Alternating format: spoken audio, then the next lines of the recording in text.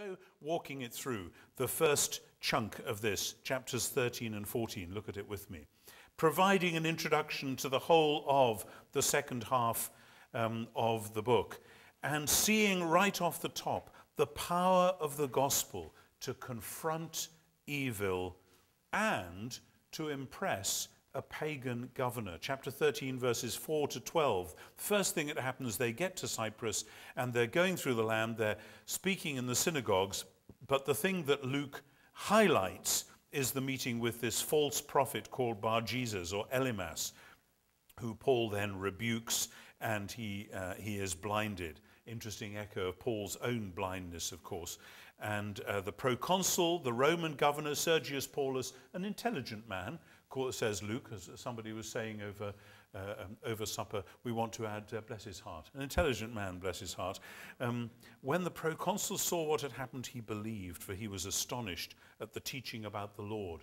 And we see, like a little cloud no bigger than a man's hand coming up out of the sea, something that Luke is wanting to say. You Romans out there reading this, you Romans who may be interested to know who this Paul fellow is, actually, here was one of your own, and he was pretty smart, and he saw Paul right at the beginning of Paul's mission, and he, to his own surprise, came to faith. It's rather like the centurion at the foot of the cross, isn't it? The first person who looks at the dying Jesus and says, truly this man was the Son of God. It's a Roman centurion. And so here a Roman governor coming to faith. And that just serves as a little opening cameo. Luke is awfully good at this, like the beginning of his gospel, where you get the cameo sketch of Zechariah and Elizabeth, which prepares you, rather like the opening scenes in a Shakespeare play. It isn't the main action, but it prepares you, gets the mind ready for the main action. And then we get into the main action in chapter 13 with the big set piece, which is the speech in the synagogue in Pisidian Antioch, chapter 13, verses 13 to 52. And again, we have a brief history of Israel, a different way of telling the story this time to the one we had in chapter 7 with Stephen, because this one we get very quickly into the giving of a king, verses 21 and 22, Saul, son of Kish, followed by David. And then almost at once, Paul moves to talk about Jesus. And of course, there's a lot more about Jesus here because we're out in the wider world where they probably just haven't even heard about this man Jesus at all yet. So whereas Stephen didn't need to say much about Jesus because everyone in Jerusalem basically knew the story, here Paul has to tell the story in much more detail. But again, it is a Davidic story. From this man's seed, from his posterity, God has brought to Israel a Savior, Jesus, as he'd promised. And interestingly, we talk about John the Baptist as well as the one who pointed forward to Jesus, and now that's happened. And so then the challenge that Jesus died, he was given up by his own people, handed over to the pagans, God raised him from the dead, and now we bring you the good news. Verses 32 and 33, what God has promised to our ancestors, he has fulfilled for us, their children. This is the fundamental message. And we were talking about supersessionism and all that earlier on. You cannot tell the Christian story Christianly without saying this is the fulfillment of those ancient promises. If you take that away, you collapse into Marcionism, into a dualism, which says that Judaism was a bad sort of religion and we've got rid of that and we've got something different. No. All that went before was good, but it was a set of signposts pointing forwards to this point. And so then we get a flurry of scripture. And again, the use of scripture here is fascinating. We go now to the second psalm, which we had a different bit of earlier on. But now in verse 33, you are my son, today have I begotten you.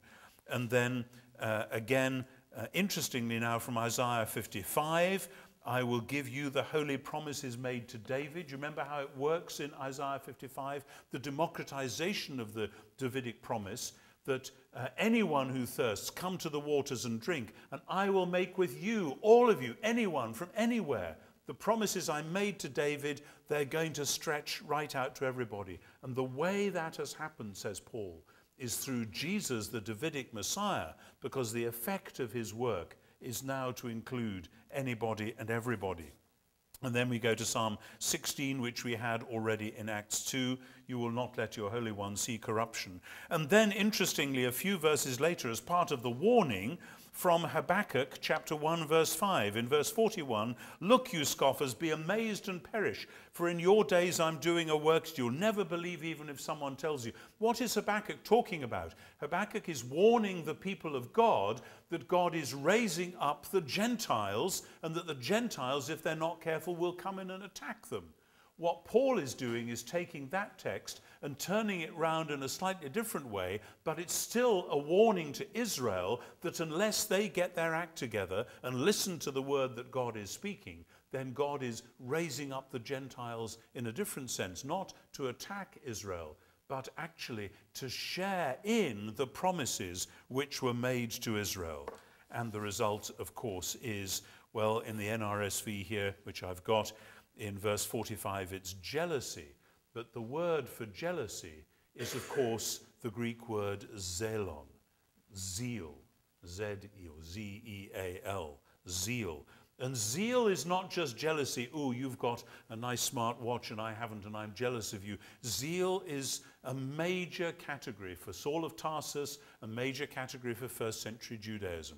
Zeal is what you have when your heart is so burning on fire, that's what the word means, with a love for God, for Israel's God, for his temple, for the land, for his law, for his word, for his truth, that if anyone is breaking that stuff, if anyone is belittling it, you're prepared to do whatever it takes, either to bring them into line, or if they won't come into line, to eliminate them.